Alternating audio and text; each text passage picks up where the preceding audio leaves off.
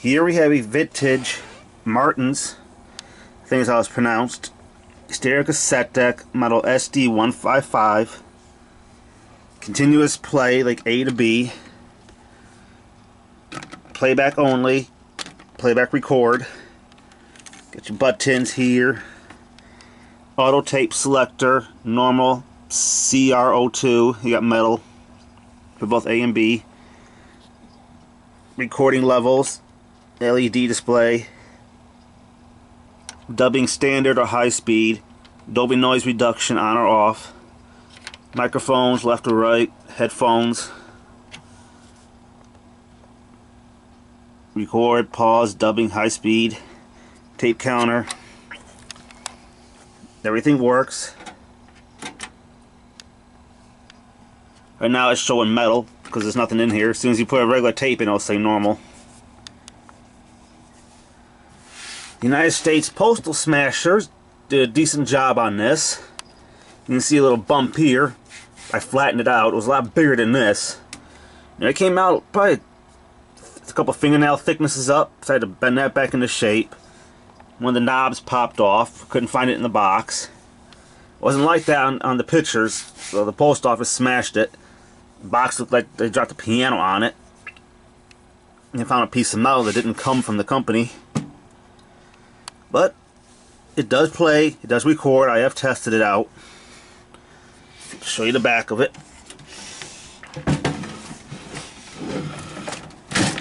Got the cables here. Inputs, out, to your stereo, or input to record. Options for a remote. Information on it.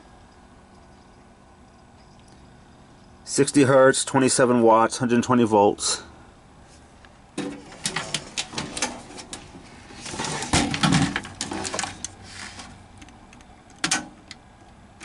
Soft eject. Sticker coming off there. But it does work, so let me put a tape in it and I'll demonstrate it. Tape is in. Listen to the sound it makes when I hit play. Slight delay and you get click click and it engages. So we'll come back when it actually does something.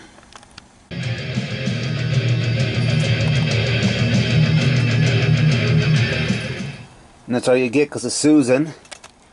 You can see how the levels peak here. So hi-fi.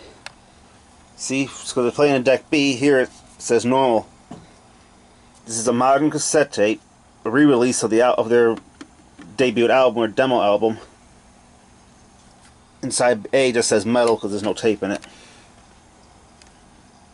But everything works. Recording does too, so I have recorded with it. You adjust these for your recording level. Obviously you don't want to go all the way to the red. So you want to keep it somewhere in the middle when recording. These don't affect the output volume. The headphone jack just outputs at its constant volume, so you kind of want something that has like an adjustable volume headphone, like gaming headsets. And then you want something with an inline volume control if you can use headphones. But everything survived. The dual motor, you know, it's not like one motor controls both decks. They work independently of each other. I have opened this thing up to get rid of this dent. It was bowed out. It was literally popping out. That's how badly it got damaged. I managed to bend it back, so the post office did a good job smashing it. But it survived. Both decks do work. So, really not much to say.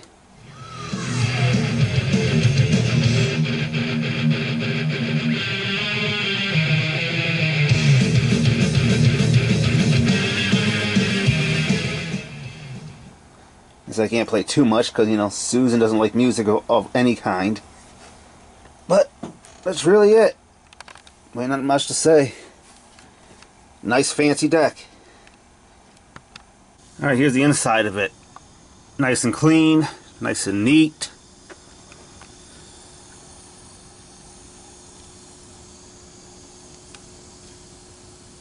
That side in action. Here's the other side. It's a dual motor. Each side operates independently.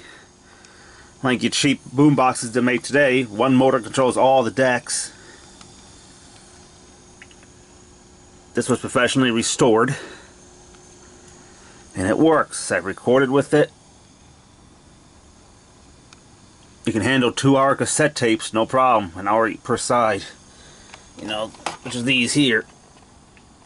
Been ages since I recorded onto a blank cassette. Each side holds an hour. I've had no problems with them. This side didn't like to rewind them though. This one had no problem rewinding. But that's the internals of it.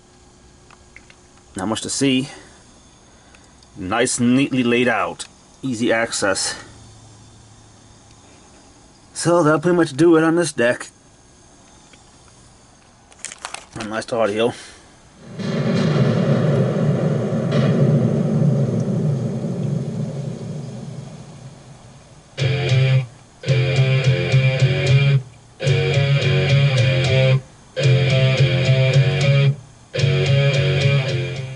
Trying to avoid copyright audio strikes. But if you're curious what I do with it, this is what's playing. Iced Earth, Enter the Realm. Program repeats on both sides. So, that's your power button.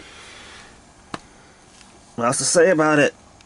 It's vintage and it works.